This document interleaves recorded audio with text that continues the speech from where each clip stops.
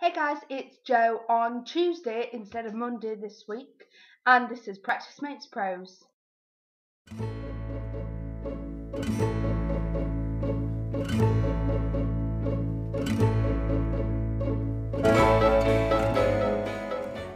Apologies for this video being a little bit late. I'm on spring break at the moment, which means I'm home from university for 3 weeks.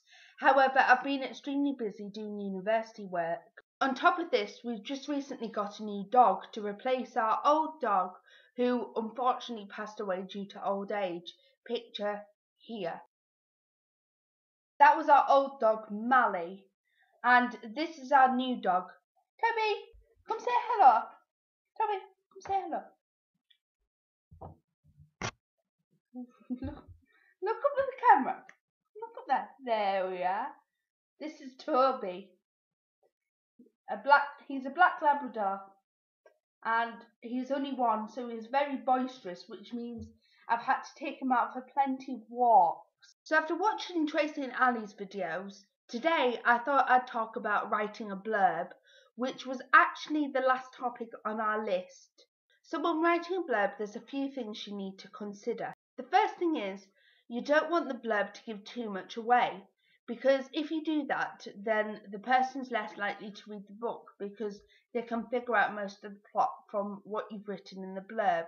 You want to intrigue the reader, interest them, give them a few questions to ponder.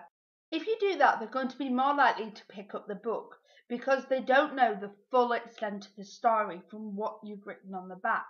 The second thing you need to remember when writing the blurb is that that's going to be the first thing your reader reads. You need to be brief and to the point. Relating back to the first point, you need to make sure it's interesting and worth their while to read it. There's no point writing a blurb if you're going to put on the back, "This is Bob. Bob lives in the house. Bob goes out and does day-to-day activities. Bob meets Jill. Bob falls in love. The end." Because no one's going to want to read that book. They're more likely to read that book if you wrote something more like this. This is Bob, who was an average Joe, or an average Bob, if you will.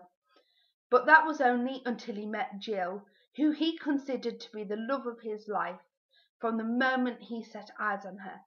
But does everyone believe in love at first sight? Personally, I'd be more likely to read that book about Bob than the first book about Bob. But that's just my opinion. That's just what I would like to read.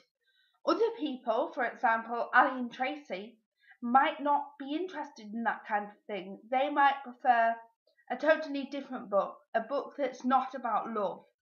But I'm one of those people who likes a good romance story. So I'm more likely to pick up a book with a blurb about love than a blurb about politics, for example, and war.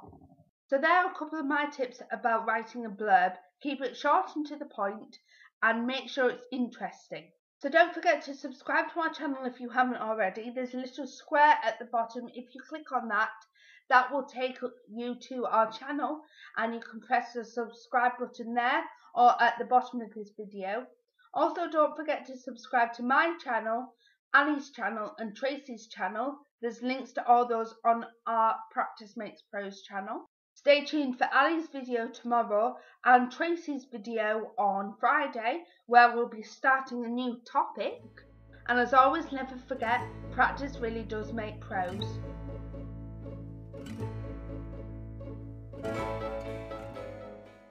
Hey, mister. Yeah, give me kisses. Give me kisses. Time to go. Good boy.